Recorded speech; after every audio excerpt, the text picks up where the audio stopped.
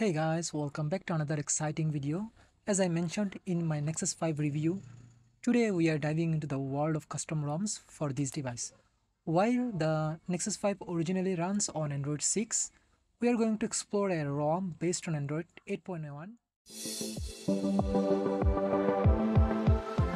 So today we have the Resurrection Remix ROM, the final stable version for the Nexus 5.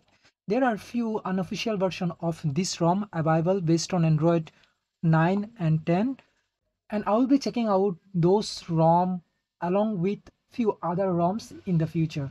But for now, let's focus on this ROM and delve into its features. First off, let's take a look at the Android version and security patch level. So it's running on, as you can see, about phone Android 8.1, and the security patch level is December 5, 2018. Security patch level doesn't matter right now because we're just trying to make this device usable. So in that case, the security patch level doesn't matter. Although this ROM is running on Android 8.1 audio, not the latest and greatest, but it is still well supported. This ROM is based on AOSP, so design is completely like the stock ROM, but unlike the stock ROM, this ROM comes with tons of customization, which we will get into later. Now, diving into the setting, we have everything working flawlessly like Wi-Fi, Bluetooth, mobile network, even NFC is working flawlessly, so there is no issue with networking and everything is working just fine. As you can see, my SIM card is here and it is working, and I did receive phone calls and it's working. The Wi-Fi is connected right now, as you can see here. Bluetooth is also working, I did try, and NFC is also working. So there is no issue related to connectivity. Moving to the display section, we have all the options we get with stock ROM, but there are few extra features here in the live display section. So in the live display section, we can choose display mode, color temperature, and grayscale, and we can also calibrate the color according to our liking. There is also a style section. So if we go here and style section, so in the style section you can enable dark mode. So if I go to style and enable the dark mode, so as you can see, it is dark now. If you don't want pure dark, you can toggle this off and it will be like grayish dark. So whatever you like, you can do. So as you can see here, for the sake of the video, I'm going to keep it in the light mode. I really like the dark mode here, although dark mode not going to save any battery in this device because it's got an LCD panel, so it's not going to help, but still it's okay. The dark mode looks good on this device. Sound is as usual, there is nothing new or no extra features at all. Storage wise, we have 12 GB available to play with.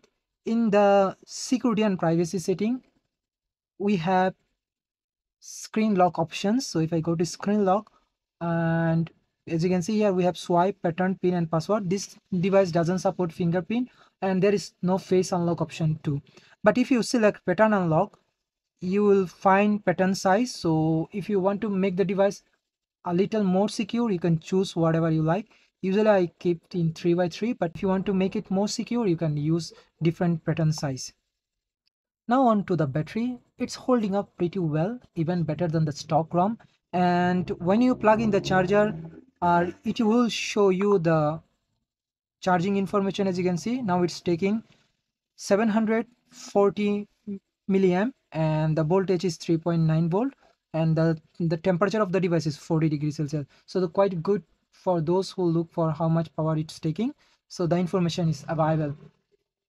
Moving to the customization, there are many things we can play with. So in the setting, as you can see, there is an option called configuration.